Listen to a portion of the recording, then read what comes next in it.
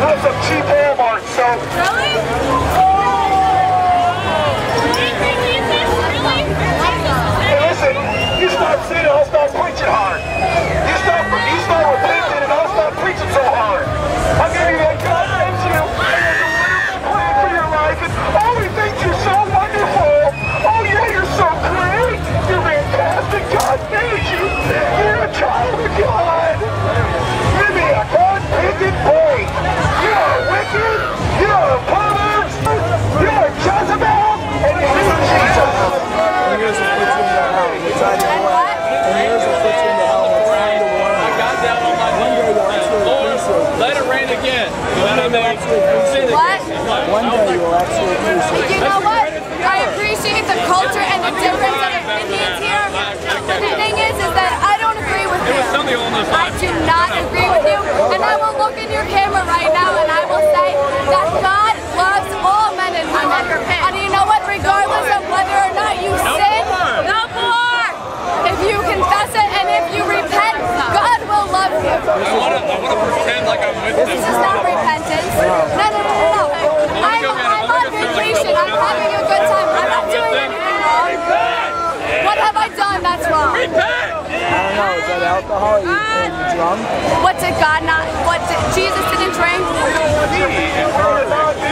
It makes me wonder because you keep using all the same arguments that all the other wicked sinners use. Yeah, but you know what? The wicked sinners, who am I? Well, you don't even know anything about me. I know you have a foul You mouth. don't know anything about I know me. you're a rebellious woman. I know you have a foul mouth. And Jesus said, out of the overflow of the heart, the mouth speaks.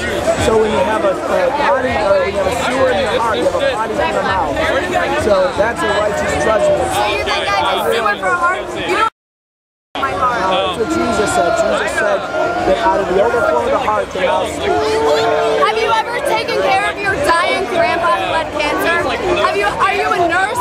Do you look at people who are dying in the hospital and give everything to them? The book of Isaiah says all of our righteous acts are as filthy rags before God. If you haven't repented, turned 180 degrees from your I go to confession every year. well, it sounds like you're a Catholic, and that's another part of it. I grew up So what are you? I'm a born-again Christian, a Bible-believing, Bible-obeying, born-again Christian. So how are you any different from me? I've repented of my sins and trusted in And I salvation. you don't think that every bad thing I've done, you know what? I'm not gonna lie. I have done things that I'm not proud of. But you don't think that every day I repent for it? You don't think that every day I pray to God that One guy had the poncho. it's gonna be okay? I think you say you're sorry to God, but you haven't repented. Repentance isn't saying I'm sorry. Repentance isn't sinning Monday through Saturday and then saying I'm sorry to God on Sunday. Repentance is a change of mind, it's a change of heart. That guy over there, the biggest guy. You don't think I change my life every day? You don't think I wake up in the morning and say, Maybe if you know you're what, really I'm gonna do wicked, this differently, I'm gonna do that differently, I'm gonna try to be a better person. It must have been really wicked before, I guess. It just you need to, if you want to show God that you're serious about repentance, because this place is a sewer. This is a sewer. Why? You know what I think? No, it's no Why are you here then? Why are you here then? Why are you here? There actually is sewers overflowing. Guess what? We're not gonna believe it. We're warning the wicked. You're encouraging them. I'll encourage them all I want. Well, fine. Drink up. Fine, and by your own mouth, you condemn yourself. Jesus, we all know John 3:16. That God so loved the world. Everybody knows John 3:16. But nobody pays attention to John 3:18, where he said, if you believe on the Son, he who believeth on the Son is not condemned. He who believeth not is condemned already. These people are walking around, they're condemned already. If they haven't turned in My problem is that you guys hold up signs. You know what? Preach about God. Preach about whatever you want. But you can't tell somebody that their sexual preference or that they're... Oh, it's very easy on Bourbon Street to tell people they're sexual perverts. My biggest problem is that you preach about somebody's sexual preference. You know what? I'm not gay. I'm straight. But I have a lot of gay friends. You don't obey the Bible. And you know what? Then you know what? I don't believe in that God. I do not believe in a God that chastises people who have homosexual preference. Well, fine, then you have your own God. You have your own God then. I mean, be happy with him. Make your God into whatever you want. He's not the God of the Bible, because the God of the Bible is very clear about homosexuality. So feel free to make up your own God. The Bible says very many interpretations. And make up your own God. Very many interpretations. Make up your own I do not think this is okay. I do not think this is okay. I departed from my iniquity. You're still in your iniquity. You're still in your sin. And you want somebody to agree with your sin. You want God to agree with you, so you can be right with God. But we are here to tell you the truth. And the truth is that you're on your way to hell.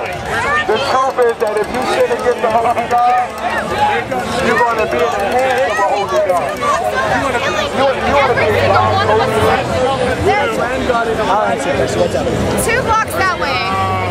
They're like, no, I'm not going to be on tape. All right, I'll put it on me. Go ahead. 2 blocks that way, there are people like literally in gangs killing people just to kill people. Like, why are you here yelling at us for drinking and not over there yelling at people for killing people?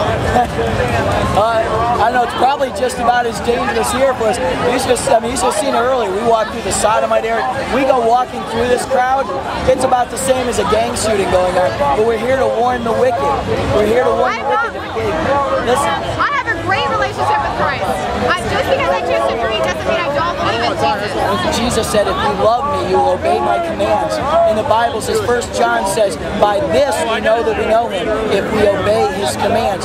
Anyone who says, I know God. I do not commit adultery, thou shalt not defy thy neighbor, and all that stuff. I just drink alcohol. I do nothing else. I would love my husband till the day I die. I do not believe in divorce.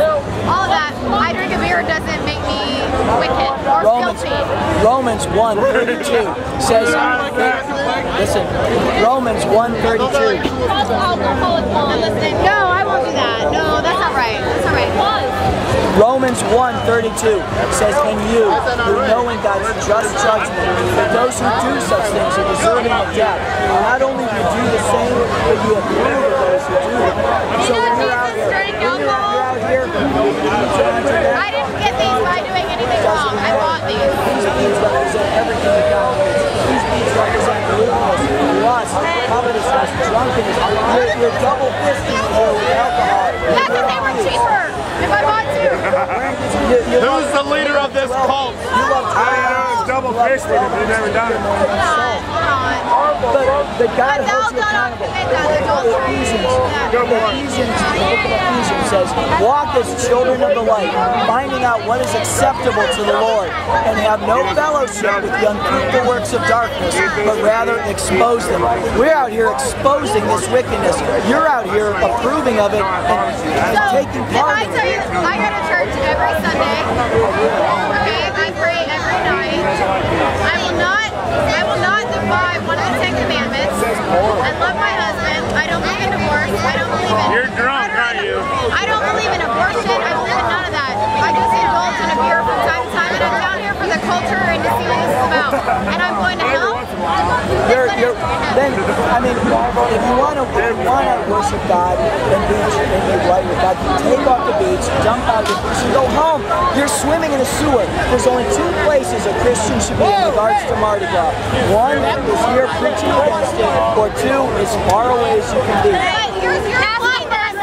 God told Lot and his wife and his family to flee Sodom, not to hang out and get a 2-for-1 beer deal. This conversation, because people always tell us, this doesn't have any fruit. You're doing no good. You're turning people away, and this and that. And then they get to see how angry sinners get. They get to see conversations. Somebody will be screaming at one preacher, and somebody will be, in tears and wanting to know more in front of another preacher. It's really an incredible dynamic. You need to get saved and come out here and do this. I could use somebody. I could use somebody in Hickory, man. I hear what you're doing, but I would never do it. I'm sorry, I'm not trying to be mean, but you know what I mean? I hope that you will, bro. I am, but She's with me. You're right with God already. you're wicked. Now, Marvin. She's with me.